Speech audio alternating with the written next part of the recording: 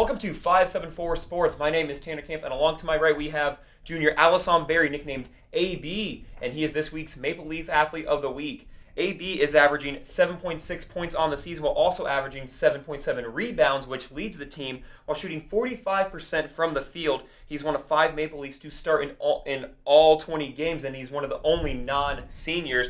Against Taylor within that week, he had 7 points and 8 rebounds, and against Mount Vernon Nazarene, he had 11 points and 4 rebounds. AB, first off, thank you for joining us today. Really appreciate your time. Of course. So, first question, how does it feel to be this week's Maple Leaf Athlete of the Week? It's a great feeling. That's like the icing on the cake of like all the hard work I put in the summer, and it's a team effort. Like without my teammates, I wouldn't be here. So my teammates set me up for this. So Way to encourage the team. They have been a big part of you since your arrival here last year. So you kind of talked a little about going into the season. What was your mindset before practices and then the season? What was your kind of mindset, or what was your goal basically for the season? So I knew that I was becoming an upperclassman, a junior. So I needed to step up and be more of a leader on and off the court and improve my work ethic and lead by example. So over the summer, I used to work out every day and then just trying to prepare myself for the season and just help our team succeed and reach our goals. Because I knew that that my role was going to be bigger than it was last year. And it's definitely stepped up, but you've definitely delivered for the Maple Leafs this season.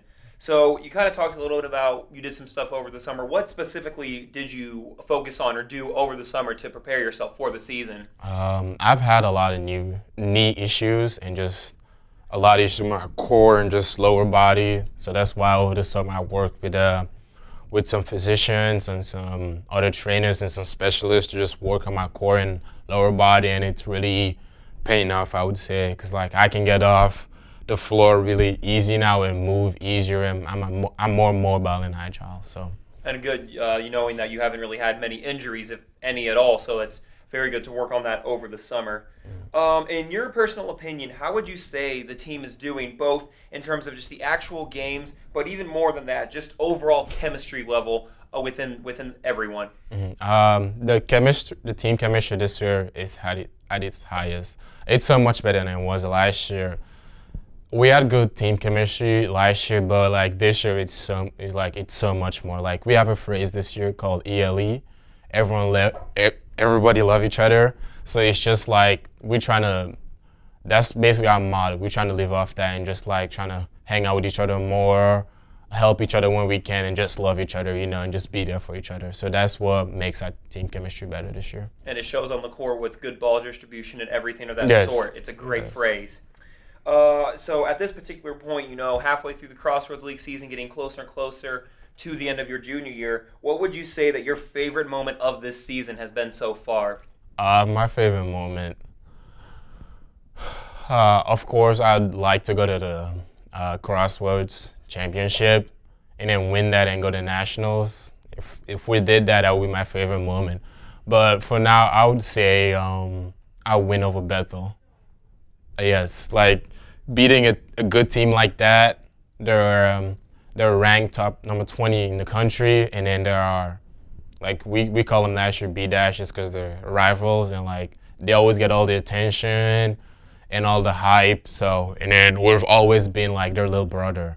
So it was nice to beat them and get out of their shadow and get that recognition. So that was really a good feeling. It was overall as a team, we just played really well that game. And that game was definitely one that people wanted to watch. At home, great crowd, and a win over Bethel, who was ranked at the time only 3 losses in the season, and Goshen is one of them. Yes. And then, final question, what are you most looking forward to as we're getting closer and closer to the end of your junior season?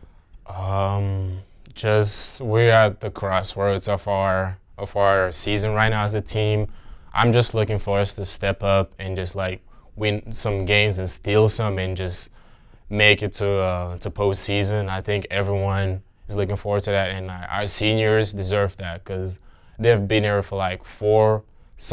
A guy has been here, Billy Geske, has been here for 5 years, and I think they all deserve that to go out with a bang, let's say, in a good way, and then just go on to postseason.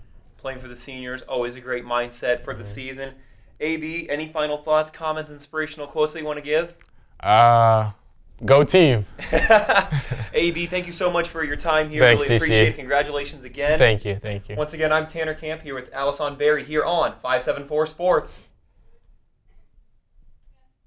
Clear. I heard you. You said it right. I did. Proud of you, Tanner. You gave some fantastic answers.